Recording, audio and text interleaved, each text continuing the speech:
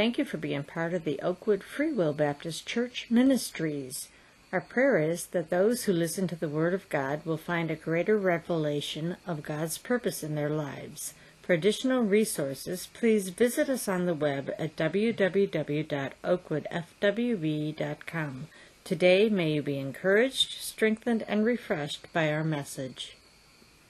You and I would not be where we are had we not been washed clean by the blood of Jesus. And I'm so thankful for that this morning. I had someone ask me the other day, Brother Dwayne, sometimes I see you down front and your head's bowed, your eyes are closed, and it's right before the message, or it's even during the singing or something. They said, what's going on? And I said, well, here's what it is. I am praying, number one, that God would help me as I preach His Word. But I said, I'm praying also that I don't see you, I see Jesus. Because that's who I'm accountable to, and that's who I want to see as I'm preaching. I don't want to look out and see somebody going like this and focus on that, or someone doing like this. What's he talking about? You know? Or someone looking at me like, which sometimes that happens. And it's very distracting. And so I pray, God, help me to focus on you and not on anything in here. I'm responsible for preaching His Word. You're responsible for how you respond. And so that's what's going on down there. Just wanted to let everybody know in case you're wondering. If you have your Bibles this morning, turn to the book of Daniel chapter 6. Daniel chapter 6, I really felt the Lord leading me in this. I know this is Labor Day, and we've been focusing on working for the Lord, and those are good things. And part of that is in this message. But the title that I put for the message this morning, whether it's the title that needs to be the title or not, but this is the direction that I'm going. It's simply this: a little faith can move mountains. A little faith can move mountains. By the way, this faith is not just for you. This faith is for others to see. That's part of the message this morning. You see, the faith that we have, ever how weak it is good for you, but it's also good for that neighbor down the road or that friend to see God working in you. Okay? So Daniel chapter 6, beginning in verse 1. I'm going to read the whole chapter. It pleased Darius to set over the kingdom 120 princes, which should be over the whole kingdom, and over these 3 presidents, of whom Daniel was first, that the princes might give accounts unto them, and the king should have no damage. Then this Daniel was preferred above the presidents and princes, because an excellent spirit was in him. And the king thought to set him over the whole realm. By the way, when people move up in prominence, it makes other people jealous. That's what happened here. Then the presidents and princes sought to find occasion against Daniel concerning the kingdom. But they could find none occasion nor fault. For as much as he was faithful, neither was there any error or fault found in him. Then said these men, we shall not find any occasion against this Daniel, except we find it against him concerning the law of his God. Then these presidents and princes assembled together to the king and said thus unto him, King Darius, live forever. That is, we are bowing to you, O king. You are great. You are wonderful. You are awesome. High five. That kind of stuff. Building up his ego. All the presidents, verse 7, of the kingdom, the governors and the princes and the counselors and the captains have consulted together to establish a royal statute and to make a firm decree that whosoever shall ask a petition of any god or man for 30 days, save thee, O king, he shall be cast into the den of lions. Now, O king, establish the decree and sign the writing, that it be not changed according to the law of the Medes and Persians, which altereth not. Wherefore, King Darius signed the writing and the decree. Now when Daniel knew that the writing was signed, he went into his house, and his windows being open in his chamber toward Jerusalem, he kneeled upon his knees 3 times a day and prayed and gave thanks before his God, as he did aforetime. That is, it's not something new. Daniel always did this. He's still going to continue to do this. Then these men assembled and found Daniel praying and making supplication before his God. Then they came near and spake before the king concerning the king's decree. Hast thou not signed a decree that every man that shall ask a petition of God, or any man within 30 days, save thee, O king, shall be cast into the den of lions? The king answered and said, The thing is true, according to the law of the Medes and Persians, which offereth not. Then answered they and said before the king, That Daniel, which is of the children of the captivity of Judah, regardeth thee not, O king, nor the decree that thou hast signed, but maketh his petition 3 times a day. Then the king, when he heard these words, was sore displeased with himself, and set his heart on Daniel to deliver him. And he labored till the going down of the sun to deliver him. Then these men assembled unto the king, and said unto the king, Know, O king, that the law of the Medes and Persians is that no decree nor statute which the king establisheth may be changed. Then the king commanded, and they brought Daniel and cast him into the den of lions. Notice it didn't say the lion's den. There could have not been lions in there. A den of lions. Now the king spake and said unto Daniel, Thy God whom thou servest continually, he will deliver thee. And a stone was brought and laid upon the mouth of the den, and the king sealed it with his own signet, and with the signet of his lords, and that the purpose might not be changed concerning Daniel. Then the king went into his palace, and he passed the night fasting. Neither were instruments of music brought before him, and his sleep went from him. Then the king arose very early in the morning, and went in haste into the den of lions. And when he came into the den, he cried with a lamentable voice unto Daniel. And the king spake and said unto Daniel, O Daniel, servant of the living God is thy God, whom thou servest continually, able to deliver thee from the den of lions, or from the lions. Then said Daniel unto the king, O king, live forever. My God has sent his angel, and hath shut the lions' mouths, that they have not hurt me. For as much as before him innocency was found in me, and also before thee, O king, have I done no hurt. Then was the king exceedingly glad for him, and commanded that they should take Daniel out of the den. So Daniel was taken up out of the den, and no manner of hurt was found on him, because he believed in his God. And the king commanded, and they brought those men which had accused Daniel, and they cast them into the den of lions, them, their children, their wives, and the lions had the mastery of them, and brake all their bones in pieces, or ever they came to the bottom of the den. Then King Darius wrote unto all the people, nations, and languages that dwelt in all the earth, Peace be multiplied unto you. I make a decree. By the way, this decree does not change. I make this decree that in every dominion of my kingdom men tremble and fear before the God of Daniel. For he is the living God, and steadfast forever. And his kingdom, that which shall not be destroyed, and his dominion shall be even unto the end. He delivereth and rescueth, and he worketh signs and wonders in heaven and in earth, who hath delivered Daniel from the power of the lions. So this Daniel prospered in the reign of Darius, and in the reign of Cyrus the Persian. Let's pray. Father, it is so good to be in your house. Lord, as I think of all this week has entailed and involved, Lord, there has been so many things going on, from the hectic day-to-day life to the pains of a loved one that has been sick, Lord, to the spiritual warfare in all of our lives that has been going on all throughout the week. And Lord, we recognize this morning that you are God, that you are great. You are the King of kings and the Lord of lords. You are that one that our faith and our trust is in. And Lord, we know that our faith and trust in you is not in vain, just as Daniel's trust in you was not in vain. Lord, I pray this morning that you would help us to focus on your word. Lord, I pray that the things that are said this morning out of my mouth would be acceptable to you.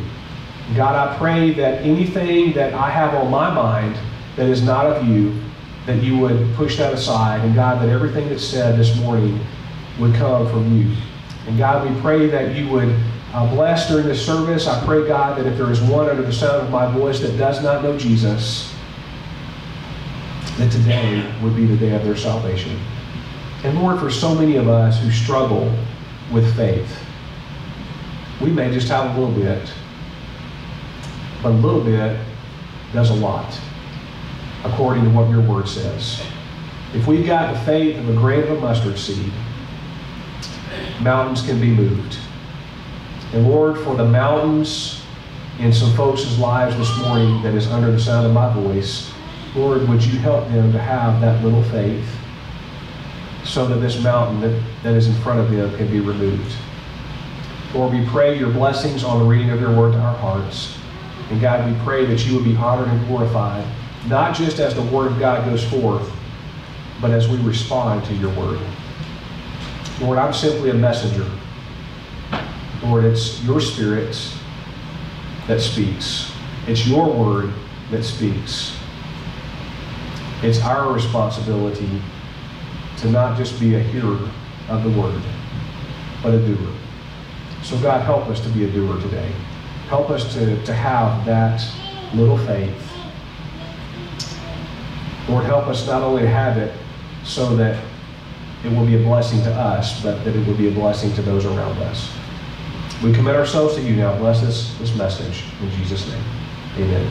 Amen. I love a song. I actually shared this song this week with Dan and Jennifer as they were going through this trial with their son.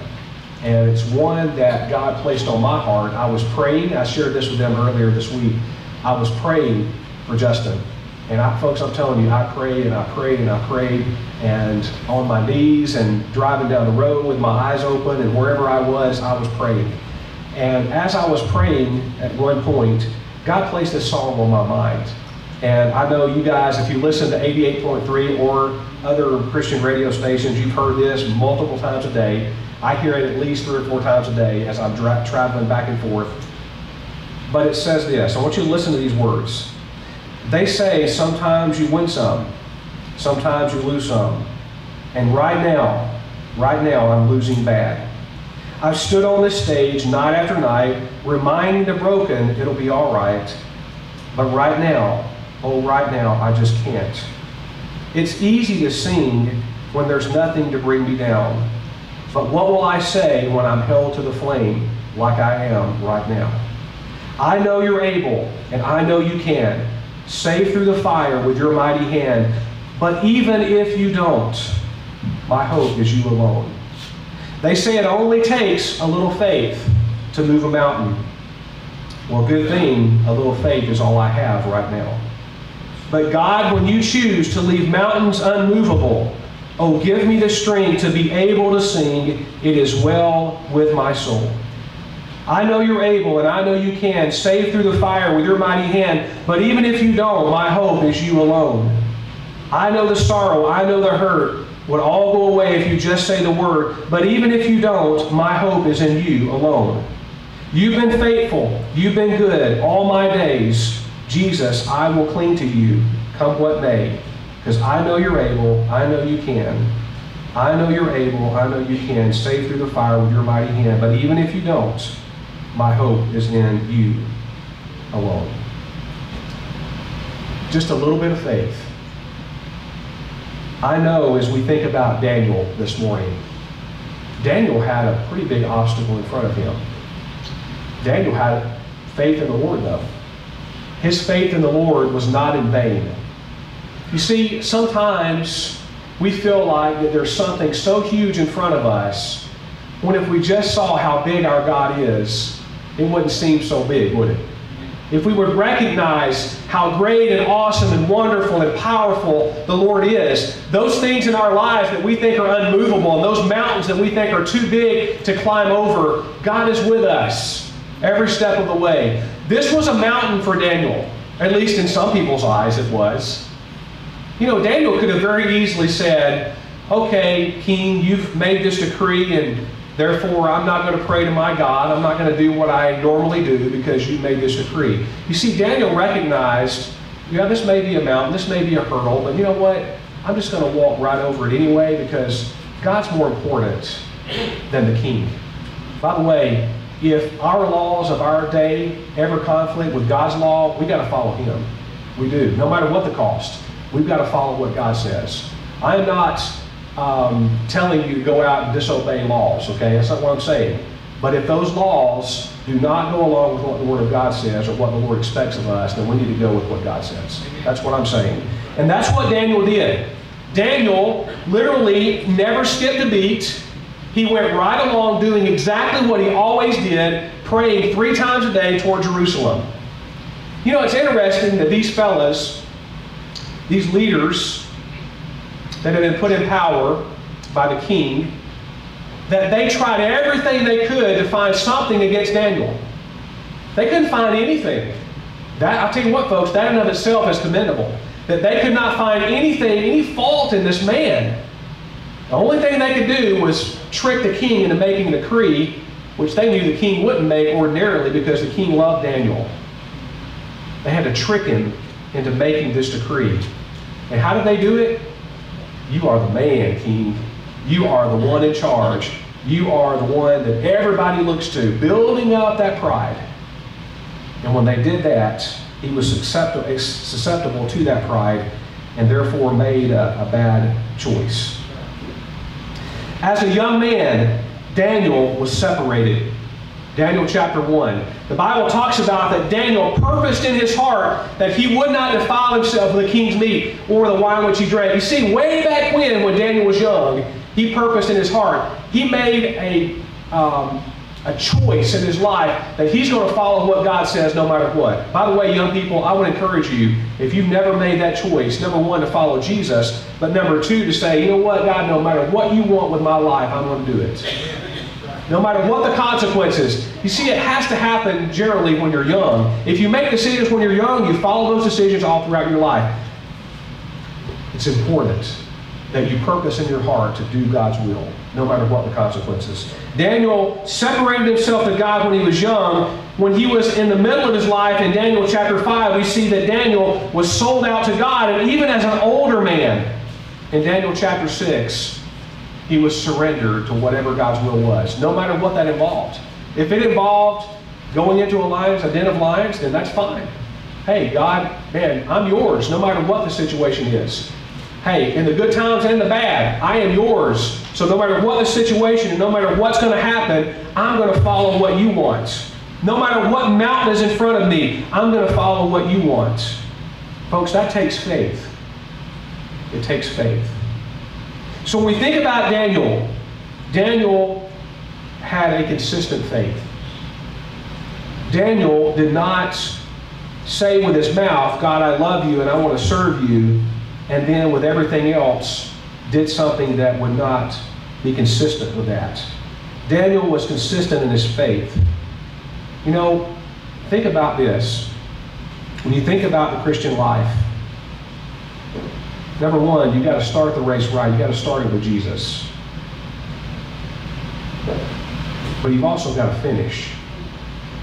You've got to finish the race that we're in. It takes faith to do that.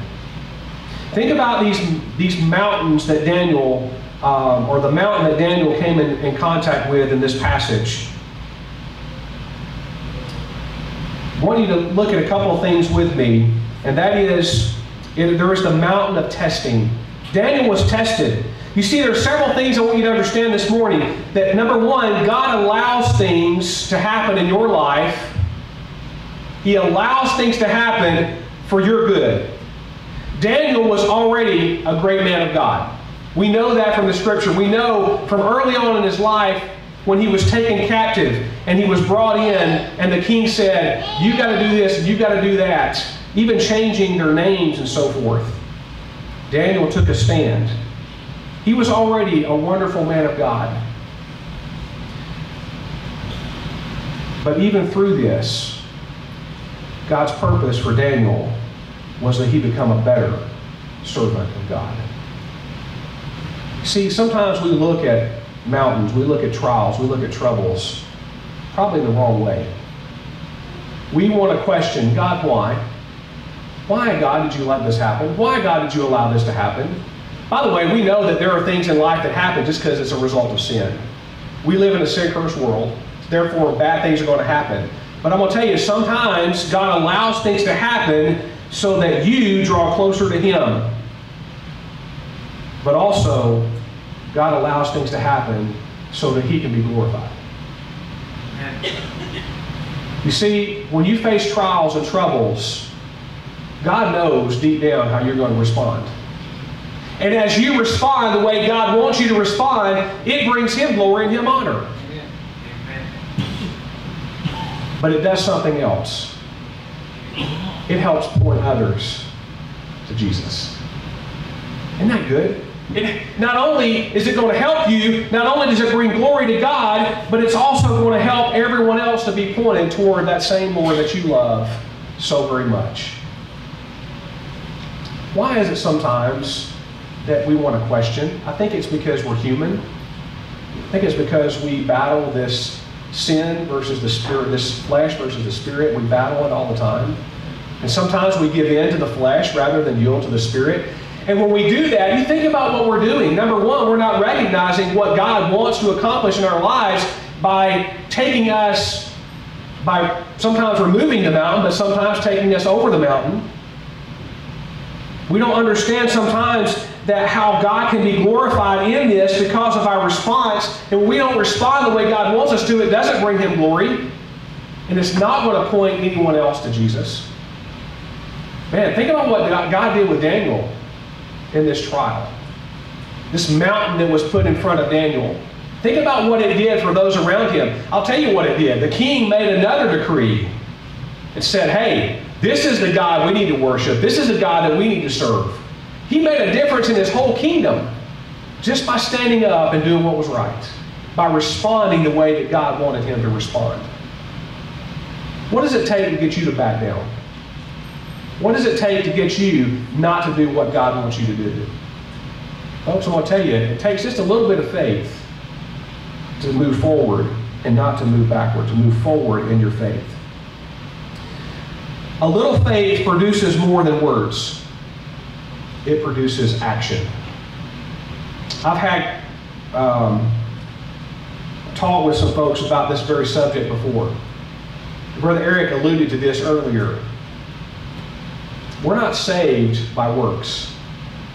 But folks, our faith produces works.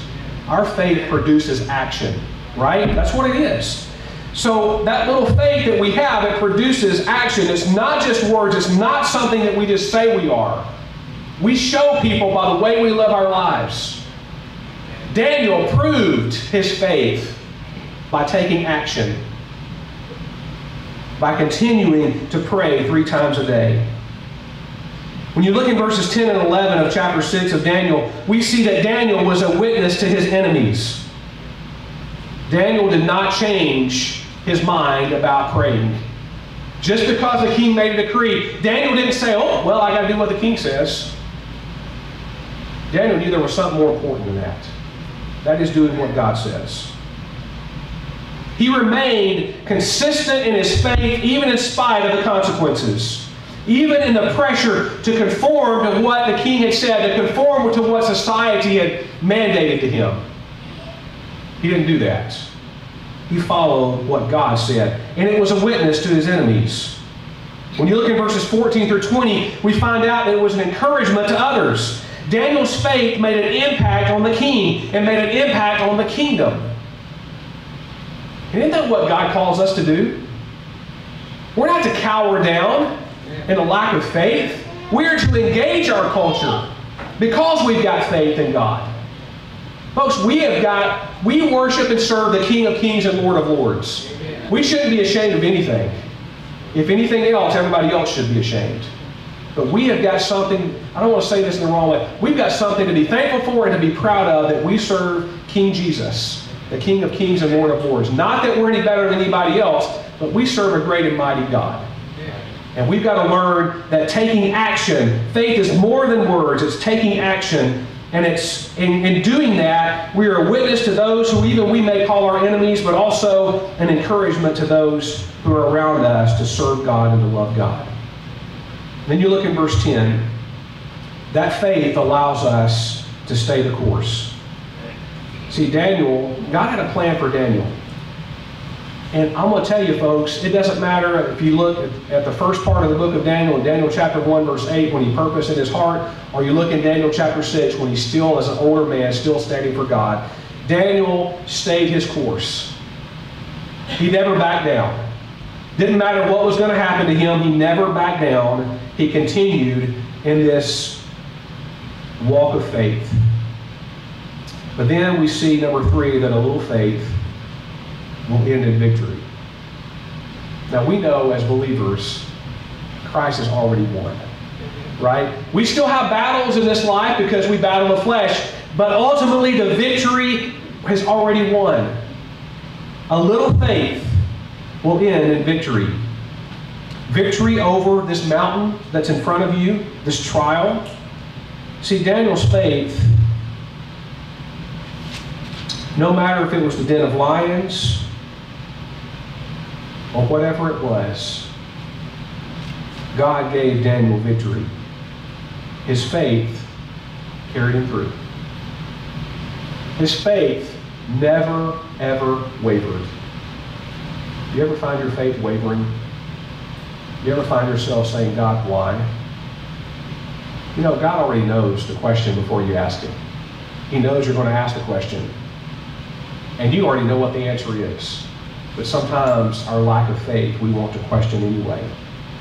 But God, with a little faith, with this faith, He allows things to end in victory. Victory over the trial, over the mountain, victory even over the enemy. What happened to those who accused Daniel? What happened to those who caused the king to make this decree? What happened to them? Yeah, see, that's what we're going. That's true. It didn't end so well for them, did it? It ended in death, not just for them, but for their family. See, sin has consequences. But Daniel won the victory. And folks, I'm telling you, you read 1 Corinthians 15:58. Be ye steadfast, unmovable, always abounding in the work of the Lord, because you know your labor is not in vain in the Lord. A little bit of faith. It's unbelievable what it will accomplish as you walk this life for the Lord. Where are you at this morning? Do you have faith? Do you have even a little bit of faith? Are you confident in your God? The God of Daniel, the God of Abraham, Isaac, and Jacob, the God of the heroes of the faith in the Bible. Do you really trust Him today? If you trust the Lord, it not only will make a difference in your life, but it'll make a difference in all those around you. You know, when I think about the fact that we are saved by grace through faith, and that not of ourselves, it is the gift of God. We read that this morning, Ephesians 2:8-9, and you read another verse or two after that. For by grace are you saved through faith, and not of yourselves, not of works, lest any man should boast. See, if we could work ourselves to heaven, we have something to boast about, but we don't, because it's all Jesus. It's all about Him. It's all what He did for us. But folks, we've got a part in that. We have to say yes to Jesus. Those who do not know Him, you have to say yes to Him. Have you done that? And then those of us who do know Him, this life of faith is that. It is a faith. But that faith ought to produce something. That faith ought to produce you doing what God wants you to do, no matter what the circumstances. And I want to ask you this morning, how is your faith? Are you struggling right now with it? This message was for all of us today. And it was for this time and this place, this season, for a reason. Don't allow Satan to get a foothold and to make you doubt about things in this life. Folks, he's out there and he's fighting. He is fighting you and me every day. He is telling us, you can't do this, you can't do that. Folks, he's already lost. Christ has won. And because Christ won, so are we. We're winners. And we need to remind the devil about that. Remind him where he's going. When he gets in our face, as Brother Tim say, when he gets in my grill, we need to remind him he's already lost. And my faith and my trust is in the Lord. Let's all stand and bow our heads and close our eyes. No one's looking around.'Twas